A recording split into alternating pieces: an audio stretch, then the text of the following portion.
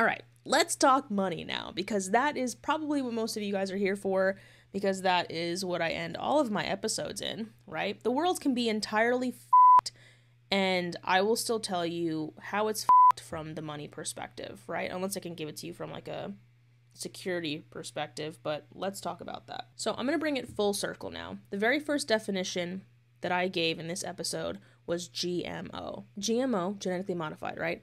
Somebody is slicing and dicing DNA.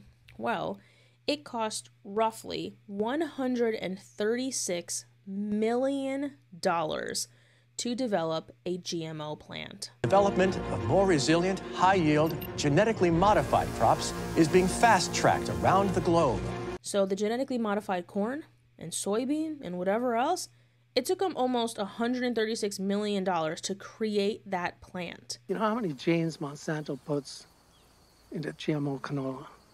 So these genetically modified plants are not necessarily modified by using like man-made things, right? Sometimes in the GMO plant there are good things. Like there is a bacteria, it's called BT, and I'm gonna jack this up right now, but I'm gonna try to say it. Bacillus, it's bacillus, I think. Bacillus thuringiensis. Ooh, that's not how you say it. Bacillus thuringiensis. Bacillus thuringiensis. I don't know. It's BT for short. So, yeah, we'll just, Bravo Tango. It's BT for short. So I'm just gonna call it Bravo Tango, because, yeah, I don't think I said that right. But anyway, so again, $136 million to create this genetically modified plant. They're taking things like this, Bravo Tango stuff, this BT stuff, and they're, adding it to the corn DNA, for example. And BT is a natural bacteria. It's used as a pesticide in organic farming, which we'll talk about also, but they're not just like taking, putting things together. It's not like a Frankenstein corn. There is a purpose behind it. But with that being said, and giving as much credit as I possibly can to the genetic engineers, companies like Bayer and Corteva account for 72% of planted corn and 66% of planted soybean across the United States.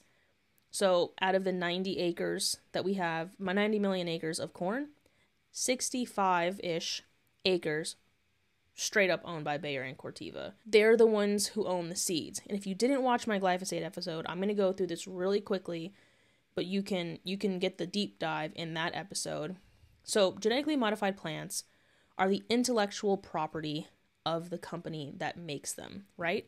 Which makes sense. If Bayer is spending $136 million to make this corn that doesn't die from all of the other pests and, insects and things like that are trying to kill it, so farmers are going to want that, right? Think about it. If your livelihood depends on the amount of corn you can grow on your farm, aren't you going to want to set yourself up for success? Aren't you going to want to make sure that your output is as efficient and as capable as possible? That's all these farmers are doing, right? They were like, listen, I don't want to have to spend millions of dollars on herbicides and insecticides and fungicides when I can just go straight up and buy this GMO plant that doesn't fucking die. And if it does die, it's for reasons that just couldn't have been avoided. So the companies who create these GMOs, they own the rights to those seeds. So I want to get into a little bit about how that came from, right? It's called plant variety protection is what we're talking about. When I say that the Bayer and Corteva own these seeds, it's because they own the patents for the GMOs. So in 1930, there was something called the Plant Patent Act. Yes. And if you were wondering, like, did bitch just say 1930? Yes. This is not new, right? It's become more popular because of a lot of the lawsuits, which again I talked about in the glyphosate episode. Canada. A David and Goliath legal battle over the ownership of genetically modified Monsanto, seeds. the corporation behind dozens of lawsuits. And analysis that we did of his crop, he must have known. The Plant Patent Act allowed for licensed plants to be sexually produced as long as they aren't sold. So, for example, if Farmer Joe, we'll call him Farmer Joey, let's say Farmer Joey created a tomato plant that is just sweet, it's large, and for some reason, tomato hornworms are not attracted to it, right? If you don't know what a tomato hornworm is, they're like the larva of like this type of moth, and they're a bitch. I grow tomatoes, and these hornworms are such a pain in the ass. I can't imagine. I only have like a handful of tomato plants. I can't imagine having like hundreds of acres and having to deal with a tomato hornworm. But here's Joey, Farmer Joe. He created a tomato plant that hornworms seem to not like. Well, he can sell that plant, and I can buy that plant, but I can't sell that plant again, right? I can buy the plant, I can have it cross-pollinate with another, some of my other plants. I can save the seeds and regrow them. I just can't sell Joey's tomato plant because Joey owns the rights to the plant itself. And that was going well for a while. But what happened was farmers would often save a portion of the harvest as, save a portion of the harvest and take the seeds from those things. So instead of having to go back to Joey and buy more seeds, I'm growing the fucking tomato. I just save the seeds and plant them again, right, for the next season. Well, sometimes farmers and sometimes even seed companies would do something called bin run. They're called bin run seeds, which means that they take, not tomatoes in this case, but grain from their own crops. They would harvest it, clean it for impurities, maybe treat it, and then sell it to their farmer friends or just, resell it. So there was no incentive for any company to try and create a better seed, a better plant, because the farmers were just going to grow, plant the seed, grow the plant, save the seed, and then, never need to buy from the seed company or from the company again, or from the, big corporation again. So the corporation's like, well, if I'm going to sell them the seeds once every 4 years, because, every now and then the farmers would come back and buy another batch of seeds just to make sure that, just to reestablish purity and quality.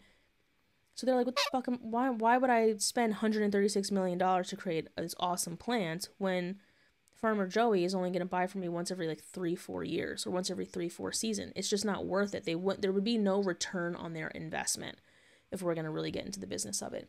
It was a very low ROI. It was not worth it for them. That was until the 1970s. So pretty much from 1930 to 1970, the plant world was kind of what it is. Someone creates a plant, cool, right? But they had no control over the plant that they created. That was until the 1970s when the Plant Variety Protection Act came out. This basically gave corporations control and the rights over every single piece of that plant. So if I wanted to buy one of their seeds, and if I plant the plant, I cannot save the seeds from the plant that I grew. Why?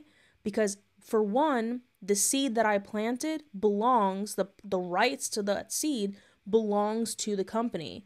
And this Plant Variety Protection Act now also gives them the rights to all of the seeds produced for generations to come. And here's the best part. You don't just go to the store and buy these seeds. You go to Bayer, you go to Corteva, and you sign a contract. And the contract tells you what you can and cannot do. And for Bayer, and I don't know about Corteva, but I would imagine it's the same. I know for sure for Bayer that in that contract, they tell you you cannot save the seeds. So if you want to grow that plant next year, you have to come back and buy from us. And up until then, farmers were just saving the seeds and, producing them again the following year, which was saving them a ton of money. But now Bayer's like, nah, we own those seeds. If we catch you saving seeds and replanting them, or if we catch you saving seeds and selling them, we're taking your ass to court. You needed cash to buy more land, and reselling GMO seeds was your only option.